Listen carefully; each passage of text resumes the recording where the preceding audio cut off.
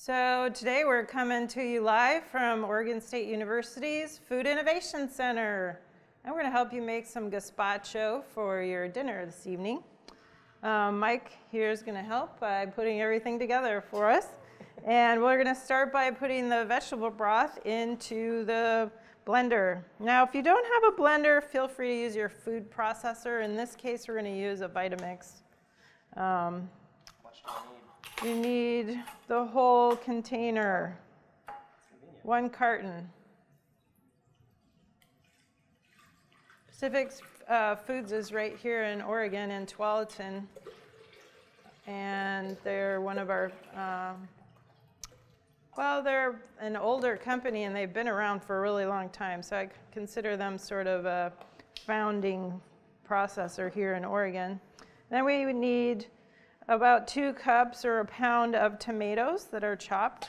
You want to wash and chop them. And if you like tomatoes, you can always add more. So it's kind of an approximate. Maybe go another cup just for good measure. And then we need about the same amount of the cucumbers. So give us about 2 to 3 cups of cucumbers. In this case, we chose the Persian cucumber, but any cucumber will work. And then we're going to add in a cup of red bell pepper.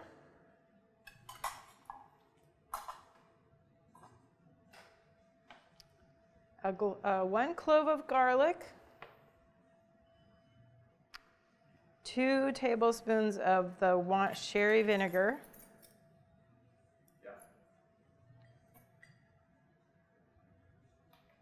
And some salt and pepper to taste. In this case, we're going to add about, maybe a half a teaspoon of salt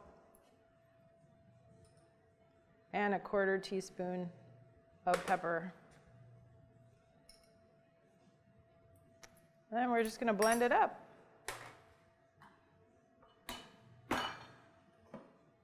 Make sure and put the lid on.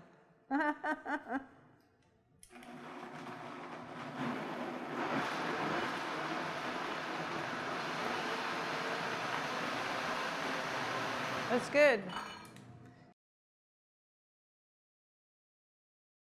After you've blended it, you add in the olive oil and you blend it till it's smooth.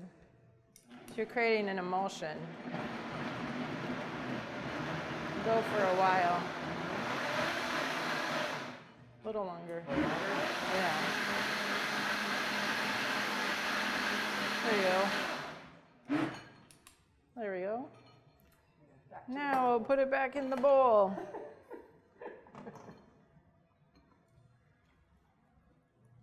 There we go.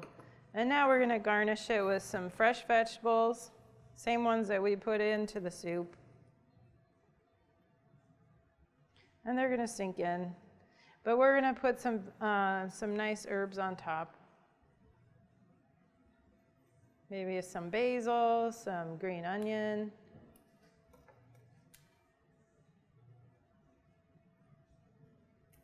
And if you have some bread cubes, you can put bread cubes also.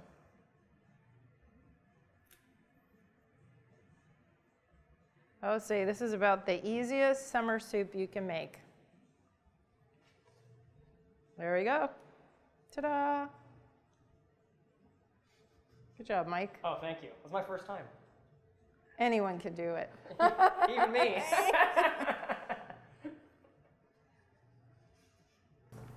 All right. Okay. What do we do?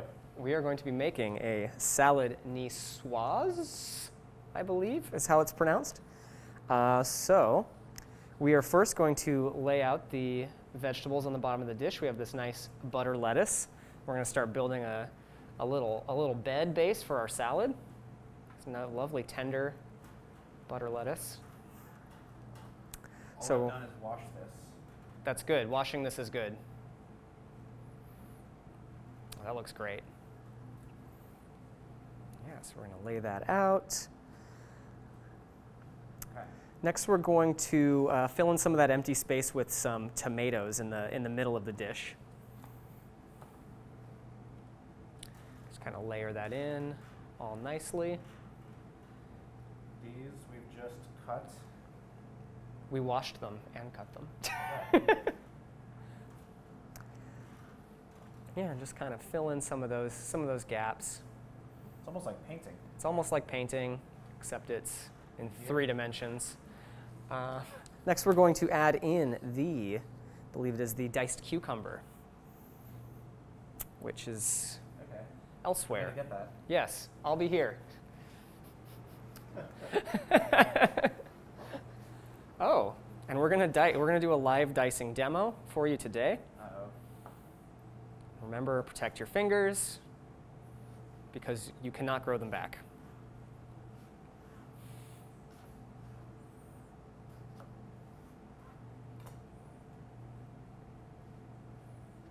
Excellent technique.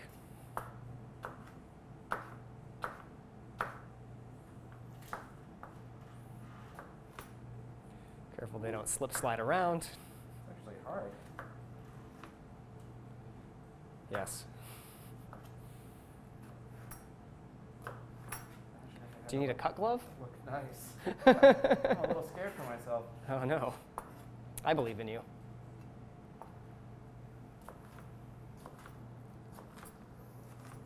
Also gonna need bell pepper. We got bell pepper. We got bell pepper? Oh, that's great. Oh, it's right there. A little scoopy. Yeah, use a scoopy, kind of fill in. Yeah, just kind of. So it's like a vegetarian crouton. Bring it in over the top. That's okay. That's okay. Spills happen. Vegetarian crouton. I mean, I guess a lot of croutons are veg. Probably most. Okay. Bell peppers? Yeah. Yeah, and put that over there in the landing zone. Cool. Some bell peppers for you. So I cut these a little differently. Yeah, they're kind of matchsticked, I would say. Then again, just kind of building up your layers, filling in some of that empty space, making it pretty. As pretty as you want it to be. Looks like a party. It does look like a party. With no more than 8 people. And that's the exact amount. Okay. Perfect. Excellent. Next, we're going to add the artichoke hearts. Got some lovely canned marinated artichoke hearts. I love these because they're just ready to roll. Yes. Do you know, once I was making artichokes at home, and I like trimmed them down completely until there was just this little heart portion, and Stacy walked in the kitchen and was like, "What are you doing? That's not how my mom does it." And I'd ruined our artichoke dinner. But now I know how to make them. I'm sorry to hear that. It's okay. Did you rebuild? Yeah. Okay. After the artichoke hearts have filled in some of that space, we're going to go with the blanched green beans, which look lovely, bright green in color. I'm going to maybe give them a snap. Going to match perfectly with that size of the bell pepper.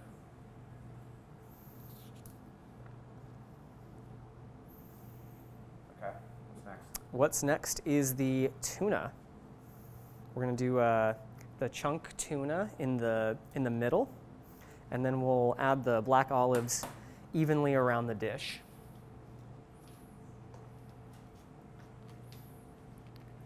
Got some local tuna. Seafarer Pacific Wild Albacore. Put this into a little. To a cup. Do you need a towel? Yeah, I do. I have one for you.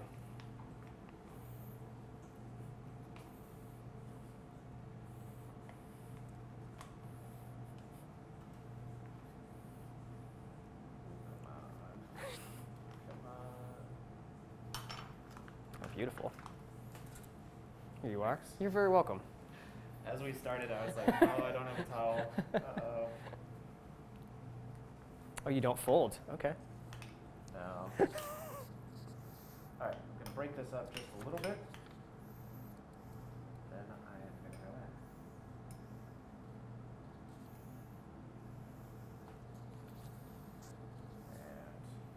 And maybe we need a little more. Maybe a little more.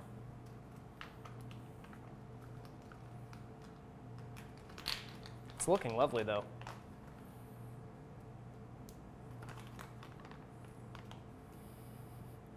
This is a really nice tuna. Yeah, I'm excited to eat this.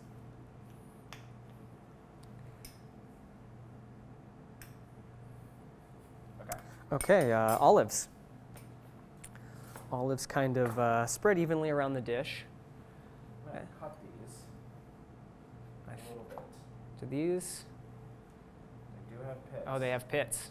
It's okay. Beware. Just sort of go around them like an avocado. Oh, that's clever. We'll see if it works. That's food innovation. Well, gravity does affect olives. Do you like olives? I love olives. Yeah, me too. I like all of the olives.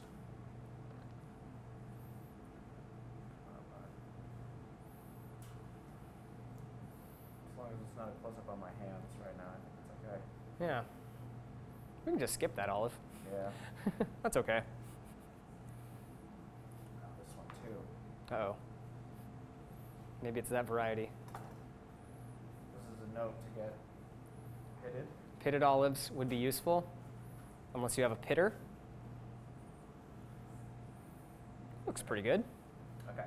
Excellent. Now we're going to cut up the hard-boiled eggs, and we're going to do half of the egg on each side of the dish.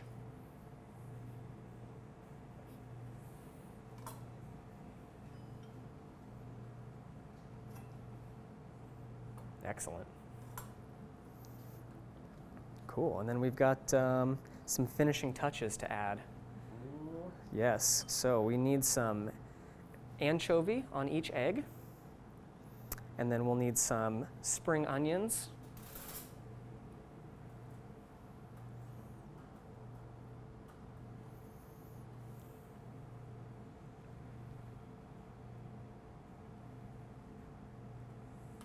Anchovies are probably my favorite thing. They're fantastic.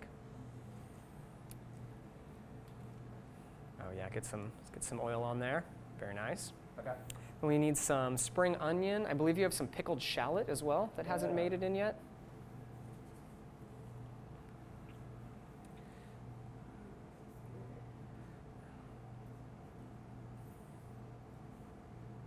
These are good for like all sorts of things too. Oh, everything. Sandwiches, scrambled eggs, burritos. Wraps. Do you make burritos at home? I don't. I leave that to Like I leave it to the expert. It's always better when one's made for you. Okay. Let's see. So we'll also want maybe some chives cut up, and some salt and pepper and olive oil. And then is there an additional dressing that goes on this as well? I was going to use some of the pickling liquid. That sounds nice. Some oil. Yeah, you could also use lemon juice if you wanted, or an assortment of vinegars. I'm not going to cut these super fine. I like that. It helps it rhyme with the bell pepper and the green bean. It's important for your food to rhyme. Use some of this. Yeah, what is it? Mint. Oh, mint, sure. Most people probably have some of this in their backyard, Or on their balcony. on their balcony, or at their local market. Probably covers it.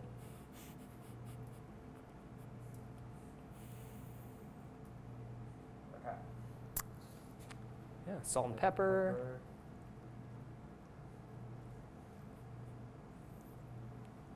Maybe A pinch. a pinch, probably a pinch. It's usually the right amount. And then the pickling liquid. Pretty color. Reminiscent of grapefruit juice, perhaps. And a little bit of this. Oh yeah, oil. You can't forget the oil. That looks lovely. And should we do a Whoa, yeah. So fancy.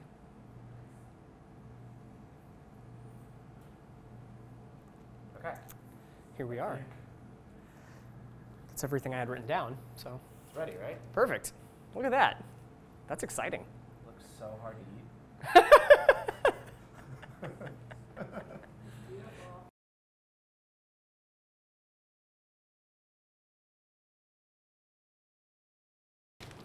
All right, so now we're gonna put together our beautiful dessert. Also very simple and can be as different as you like each time that you build one of these boards. So first we're gonna start with some local honey from Glory Bee Foods. And then I'm going to go ahead and just prepare my pear slices. This is an Anjou pear grown here in Oregon. I'll just cut some nice thin slices because we're going to actually kind of use this like a cracker for our fruit and cheese platter. So you want to make that look kind of pretty. Try and keep all your slices in order here. And then you can place them nicely on the board.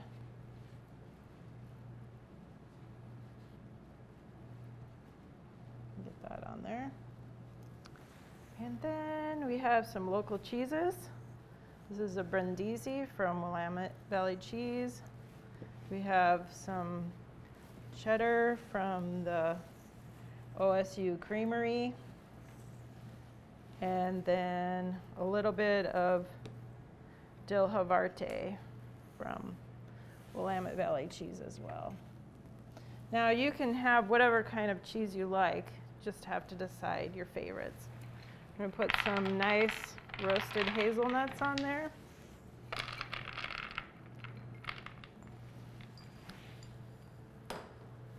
I'm actually going to cut up a little bit more pear.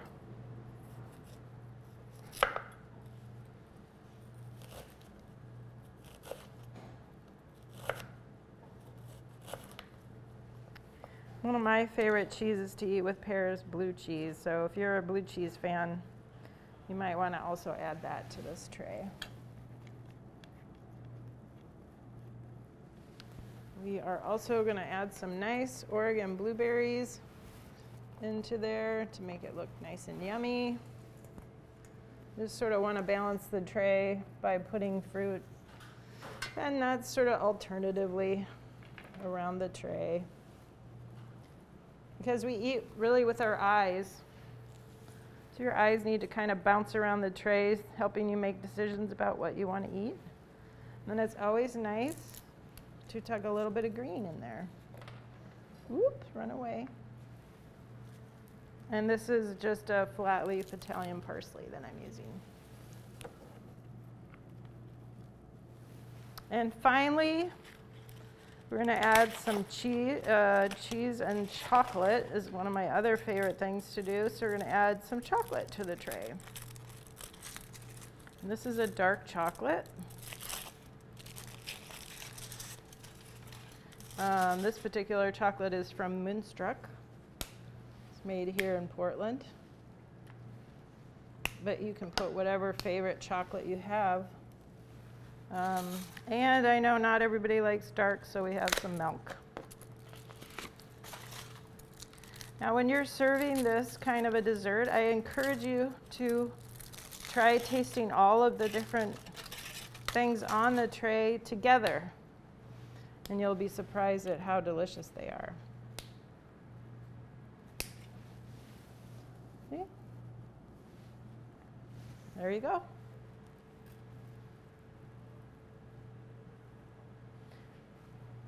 It's a wrap. That does look good, doesn't it?